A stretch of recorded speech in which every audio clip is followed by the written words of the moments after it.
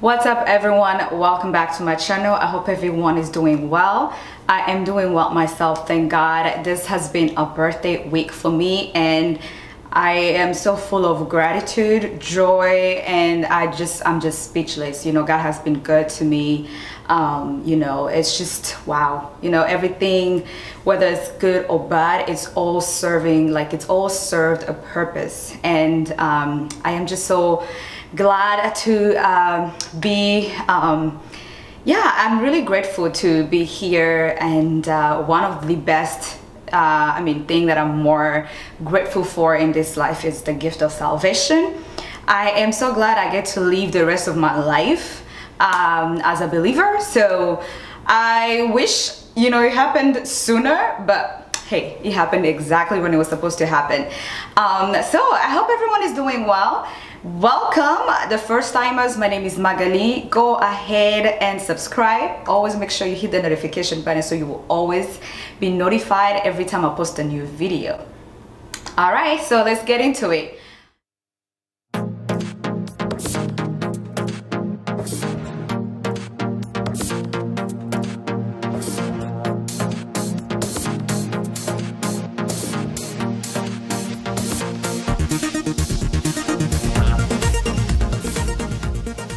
In today's video, I'll be talking about 12 steps that you can do to boost your self-esteem.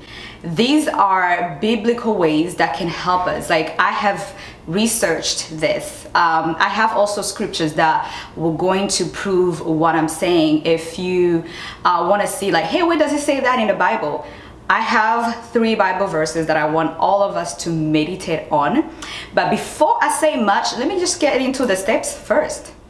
So the #1 way to boost your self-esteem, I am speaking from my own experience as well, guys, because I noticed that the moment I gave my life to Christ, I became a new person. Like spiritually, emotionally, intellectually, financially, I became a new person. Like my self-esteem just went up to the roof. Like, I'm telling you. Now, I'm not saying that I don't have low and, you know, high and low days. No, I'm just like everybody, everyone. You know, I'm a human being. I have good and bad days. However, I do not allow whatever that happens outside of me to detect my identity or to make me feel like, you know, there's something wrong. I know who I am because I know now whose I am. So I want to give you guys an analogy that I really love, and I got this from actually Dr. Miles Monroe, especially when it comes to us. The reason why I say, if you want to boost your self-esteem, if you want to know who you are, if you want your life to depend, not to depend, like your sense of worth, your opinion of who you are, if you don't want that to depend on anything outside of God and yourself, let me give you guys an analogy. So I have an iPhone right here, right? So this is an iPhone. I love this iPhone, I ain't gonna lie.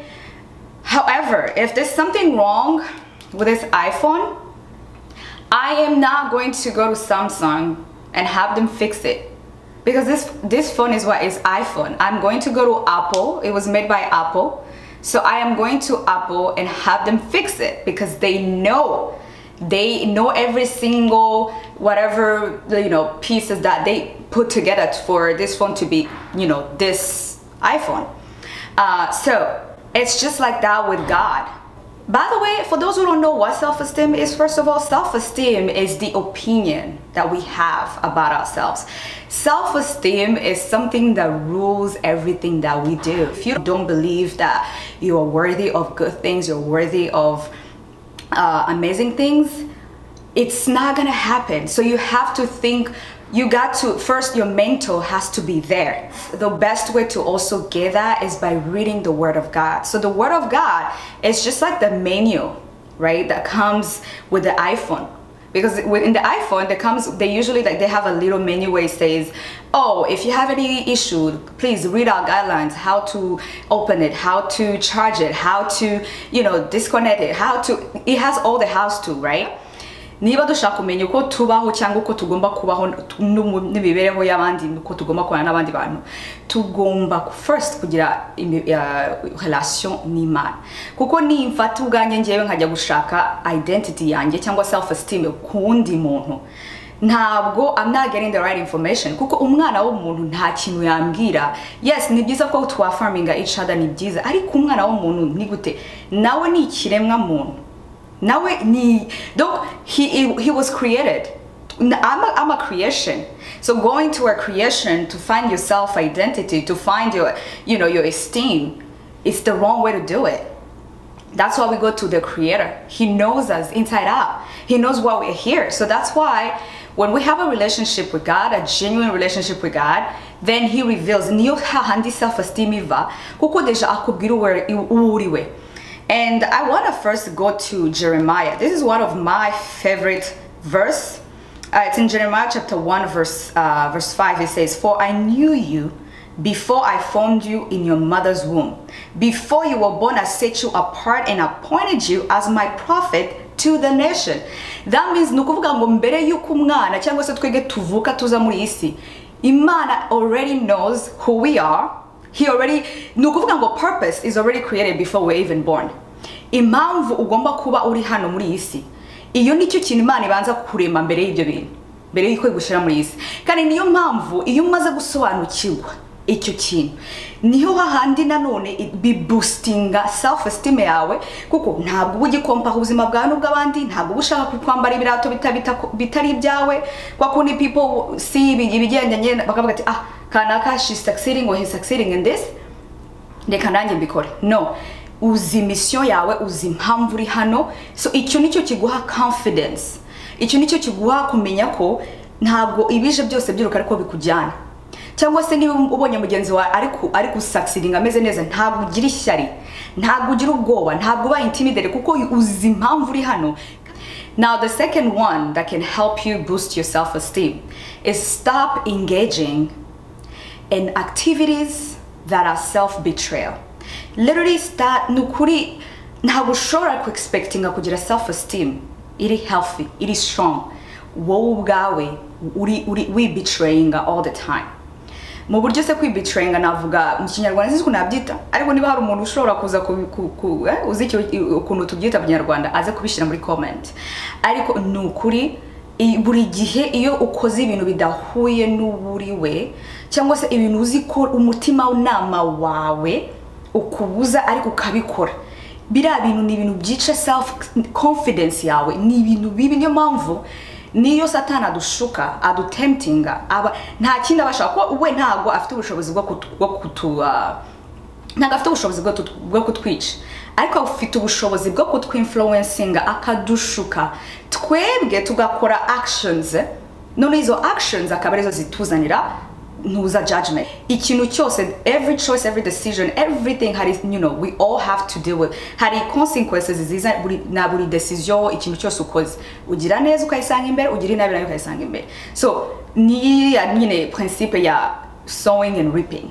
Niyo mpamvu uko ukomeje gukora ibintu ubwawe wowe uzi ko bidahuye n'uriwe cyangwa se n'ubu ushaka kuba buri gihe bizatuma ugira low self esteem, bizatuma utizera, bizatuma donc uhora wumva uri hasi, ushaka gukora competition n'abantu bose, ushaka kujya mu lane atari yawe, ushaka kurunninga races zitari izawe. Kubera ikintu ko ntabwo uri kumvira ijwi ry'Imana, nturi gusoma ijambo ry'Imana ngo umenye otiti kuko Imana ikubwiye ati dore naguhamagaye gukora ibi ngibi n'ibi ngibi, inakwereka nuko ugomba kubigenza, naho ugomba kujya, nabo ukeneye bagomba kugufasha muri urwo rugendo, byose irabiguha. Ariko icyo tugomba gukora ni ukuba still tukavuga ati Imana dore ndi hano ndaje ngaho mbwira. Icya gatatu cy'ingenzi navuga is ku develop a strong healthy prayer life.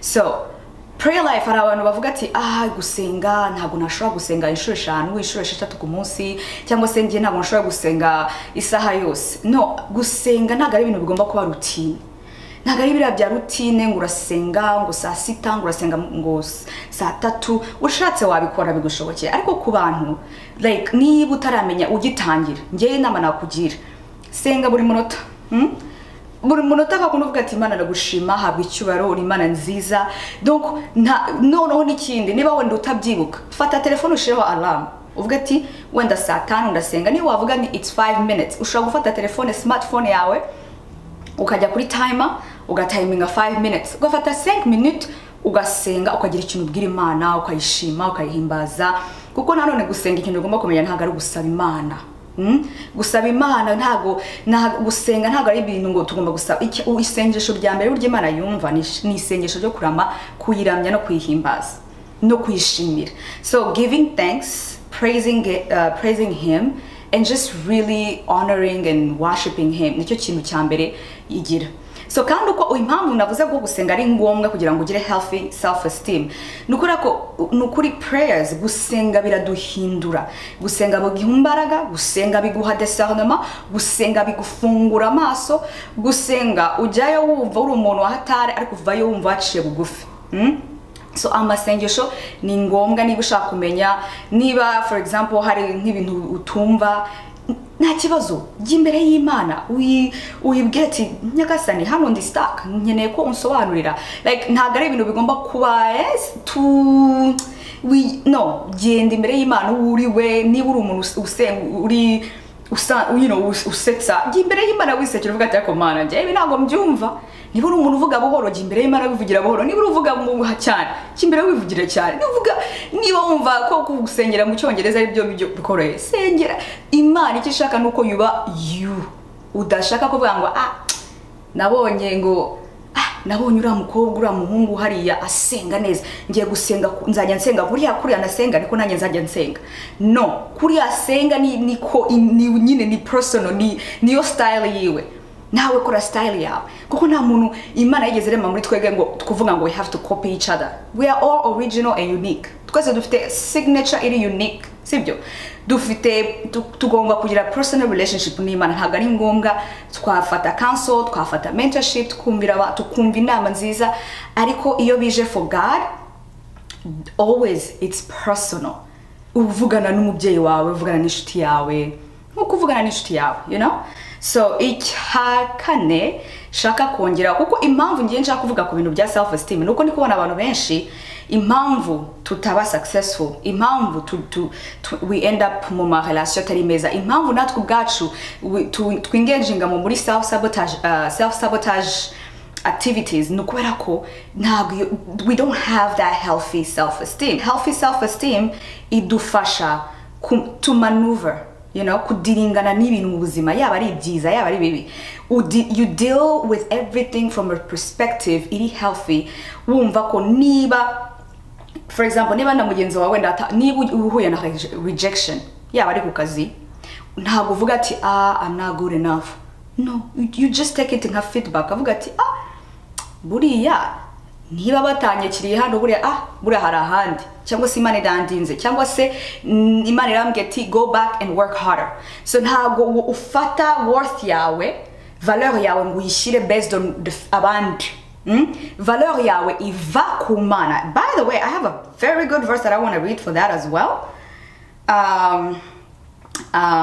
Ni muri Genesis chapter 1 verse 26. It says, then God said, let us make mankind in our image, in our likeness, so that they may rule over the fish in the sea, and the birds in the sky, over the livestock, and all the wild animals, and over all the creatures that move along the ground. That's one of the, literally, like in, let us make man in our own image, our own likeness. Nitwege biremwa byambere nta kindi kiremwa gisa nk'Imana, nta kindi kiremwa Imana n'abamarayika ntabwo yigeze uvuga ati let me make the angels that look like me. No. This is what even Satan, the devil, atadukund. Kuko we have that ability, we have that likeness of God. No, ikindi nitwe dufite uruhusa rwo kudomina mwisi. Niyo mpamvu na Satani kugira ngo agire ikintu kibakora akeneye umuntu akoreramo. Niyo mpamvu n'Imana ikeneye umuntu ikoreramo. sibyo? So ifo kwibuka ikintu cya mbere, niba wumva ko you feeling down, niba uvuye muri break up, urumva umuntu yaragutaye, urumva it's the end of the world, cyangwa se ku kazi barakudinainze uhora ujya gusaba akazi barakwangira, so you think you're not good, you think there's something wrong with you. No, there is absolutely nothing wrong with you. There is not. Wowe soma ijambo ry'Imana. No, wibaza ugata ko ni kubera iki izi feedback ndi kubona, kubera iki why is this, like what is this? Bazimana ati what do you want me to learn from this? Uzifate nka feedback ariko wowe wumve ngo urura mujama yanyanze kuko ntari buriya nyine nta I'm not good enough, nakunda, I'm not beautiful enough. No, kuko umuntu atakubonyemo your value, it doesn't mean you don't have value. Nukuvuga ngo we ntago ari afite your ability, yini your value yawe ntabwo ari iki. Ntabwo ari iki. Cyangwa se ntabwo afite your ability yo kubona ako gaciro kawe. So it's not about you. No, it's about them. Kandi nanone ikindi tugomba gutekereza natwe ni ukwisuzuma nanone. Kavuga ati ako se kuki ngiyewe nshaka kujya mu bintu niba mbonye rejection, ese hari ikintu muri ngiye ngomba gucorrectinga kugira ngo ibintu bigende neza.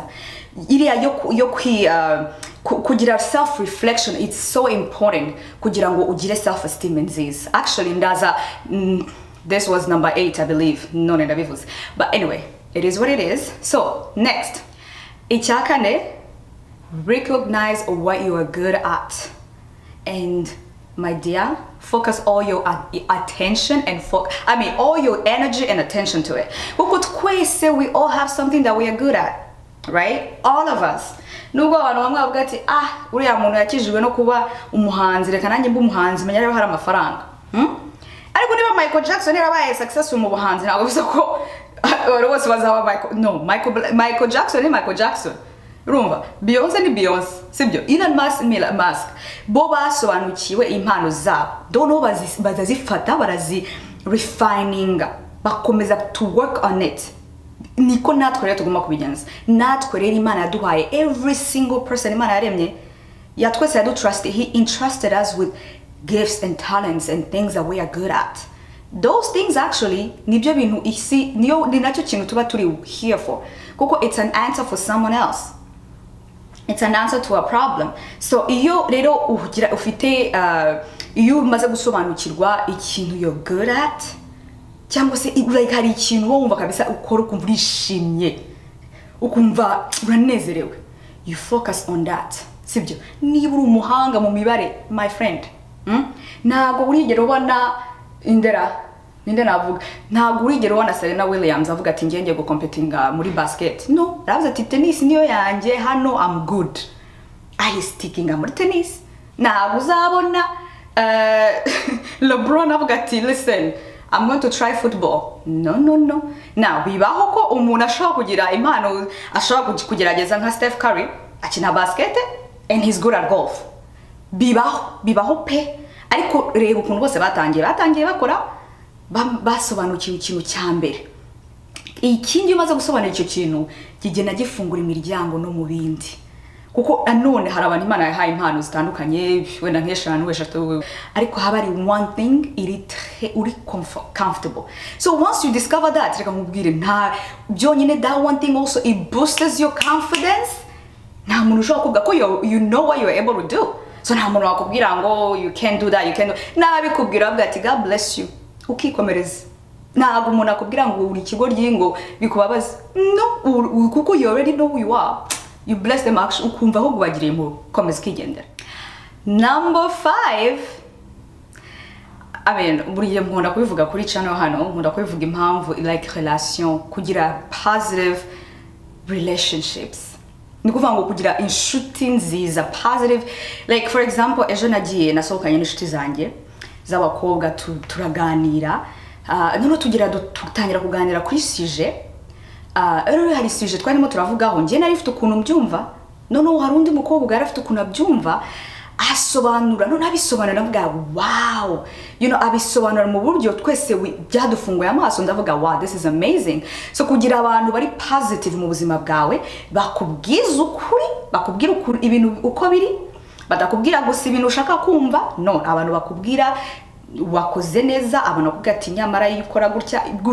So kugira inshuti zikureba that brings the best out of you, bataza to just take from you, bataza just to nabantu who wants to see you succeed, nabantu who wants to who affirms the gifts Imana yaguhaye. So ikindi nawe ubwawe uko you feel it nako ni nawe rero you you pour back onto them. So icyo kintu ugomba kugira ngo nanone self esteem ni ikintu gikomeye iyo udafite abantu, kuko reka nkubwira abantu benshi suffering na low self esteem akenshi ni ibintu biba byaratangiye swat bibaho ko ushobora kugira ushobora gukura uri umuntu uri very confident, what self esteem yawe yarabaye yari nziza, wakuze muri famille bakwaffirminga, so nta kibazo ufite cya low self esteem.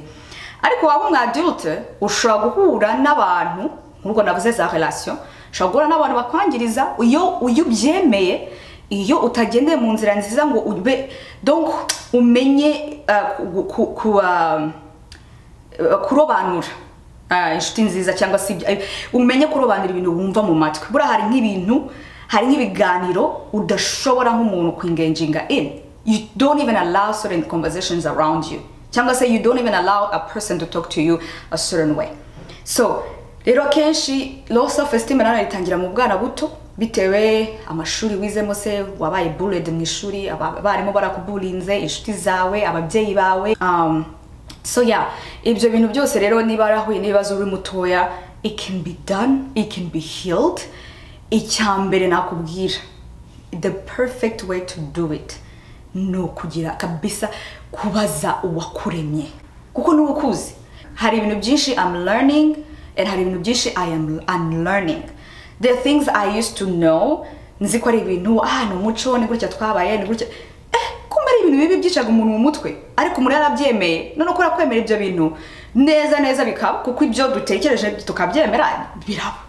Ariko ubu ngubu naje kumenya ko ntago ibintu byose ngo muco ngo urabona ngo twebwe muri Afrika cyangwa se ngo twebwe muri famille yacu niba bidahuje n'ijambo ry'Imana. No, denounce it. Number 6 is be kind to yourself. Be kind to yourself. Buriya ntago dushobora kubyumva ukuntu we are going to be so kind to other people, twebwe tukitreatinga like we treat ourselves really bad, like poorly. Tukivugaho nabi, tubifata nabi. Umva, be kind to yourself. Pamper yourself. Look at yourself in the mirror and say, hey, I am fearfully and wonderfully made. So reka mbasomere in the verse, by the way, ku muntu uwo ari we wese waba wumva ko afite ikibazo cya low self esteem. Maybe you don't think you're beautiful, you don't think you're handsome, you don't think you listen. Psalms 139 says, 139 verse 14, it says, I'll praise you because I am fearfully and wonderfully made. Your works are wonderful, I know that fully well. So it doesn't matter ibyo abantu bakuvuzeho. Niba baravuga gufite amatwi manini bareke. Ayo matwi serves for a purpose. Niba abantu, for example, njye kamba aga story.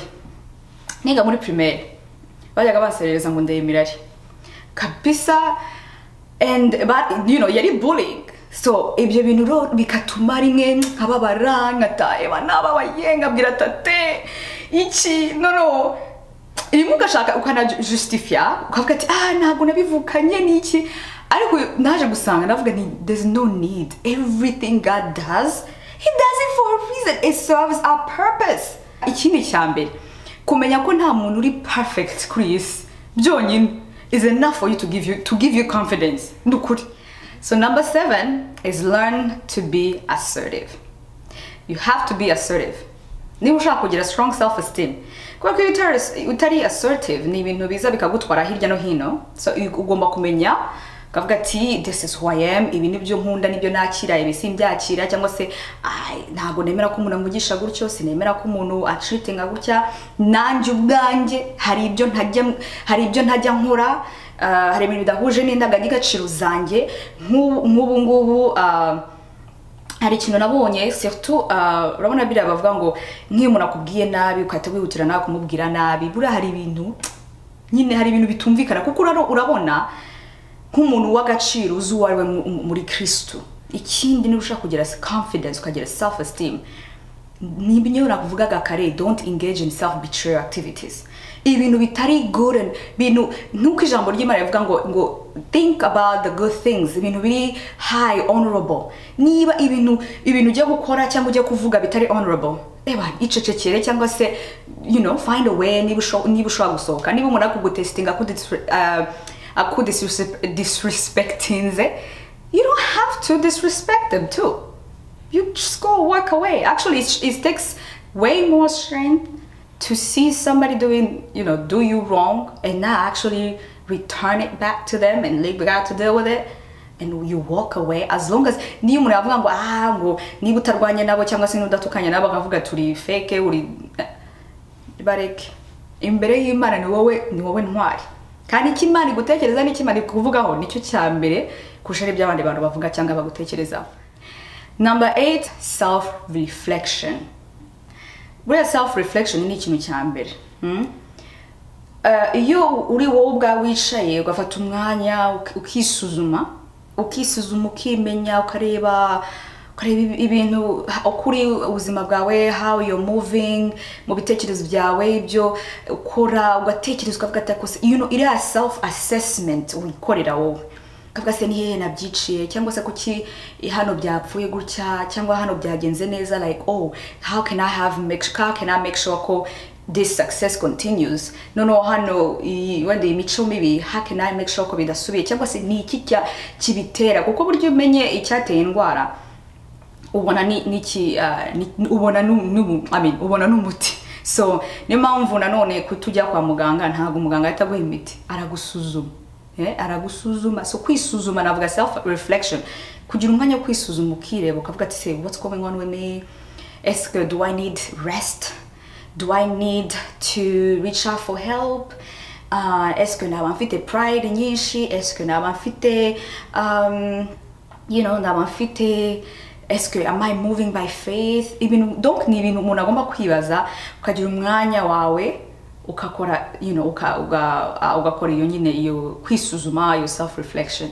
So ni ikintu cyangombwa niba ushaka kuba confident, ushaka kugira self esteem iri healthy. Self reflection is important. Actually, it's so key, kuko how else are you gonna even know how to move if you don't know yourself and you don't have that relationship, you don't have a relationship with yourself. So self reflection is the ingredient itagomba kubura muri self esteem journey. Number 9 is give yourself a challenge. Buriya ikintu nabonye kindi ki building a confidence is giving yourself challenges. Buriya iyo dukunda ibintu biri comfortable, dushaka soft life, dushaka ibintu bitatugora, bitatuvuna, ntago bituma nyine uguma aho ngaho. Ariko the more challenges you take on and you overcome them, the better, the more confident you're going to be, the better you're going to be. I mean, be a good challenge. You fit the challenges, you give yourself challenges, whether it's mentally, physically, biguha confidence, and then you gain something as well. Njyewe ikindi kintu nababwira kuri njyewe kimfasha, like mpamvu I can care, I have no fear. Nukora kwa challenges. Njyewe I'm a product of challenges. I've been through so many. Imana ishimwe ko I don't look like what I've been through. I've been through challenges, and part of those challenges, part of who they've made me who I am. Thanks to God. Like now when I look back, that's how I view things every time in ubuzima bwanjye.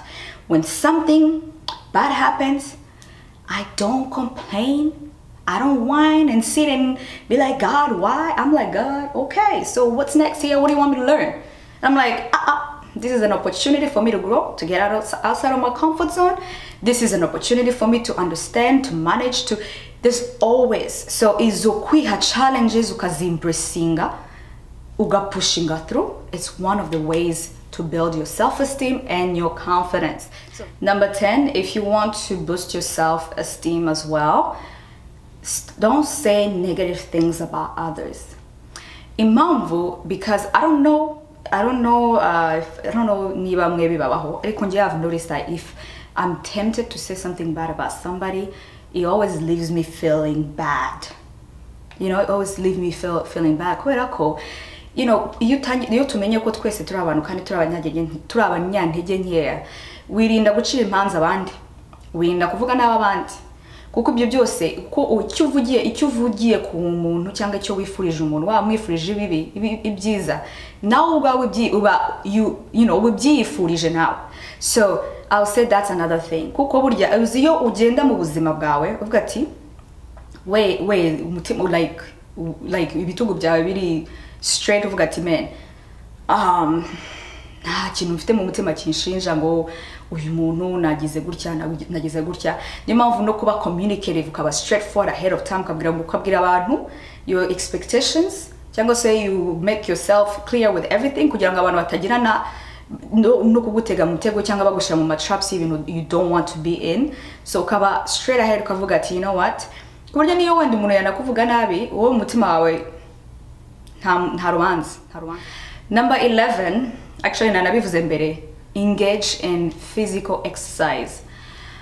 Buriya exercising working out, every time you're working out mu gutangira biragora, yes, I'm not gonna lie. Uratangira ukirukanka ukumva umutima ujya guva, ariko iyo urangije gukora gym, iyo urangije gukora sport uba wumva ufite umuneza uba ufite energy, and biriya bintu it actually releases endorphins.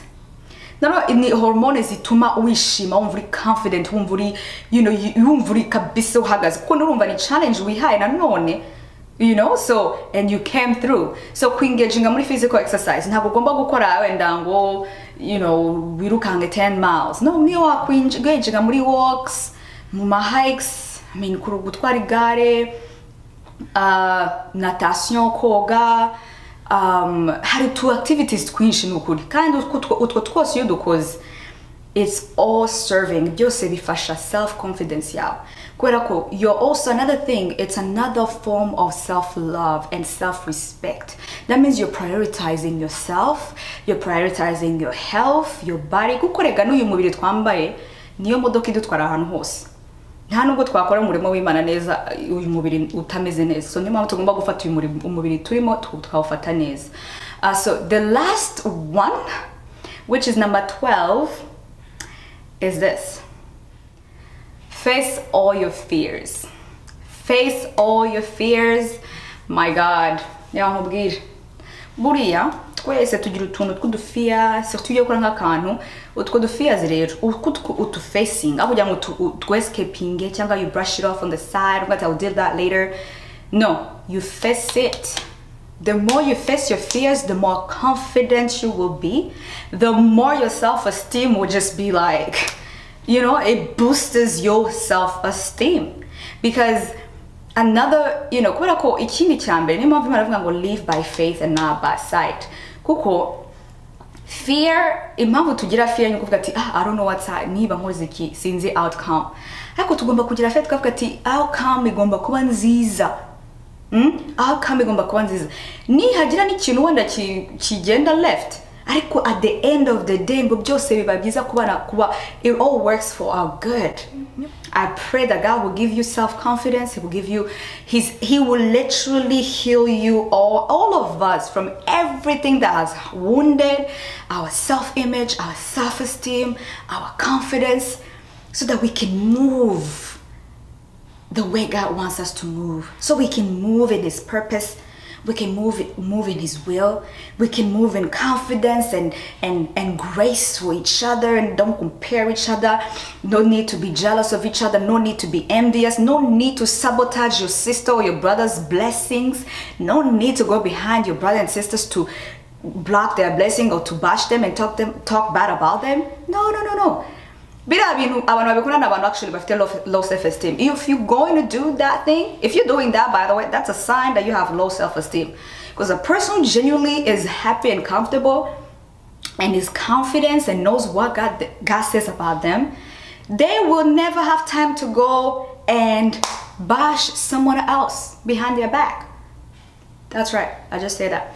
Anyway, thank you all for watching. I'll see you guys later. I mean, probably next week. So go ahead and subscribe, like, share. Mwah. Bye.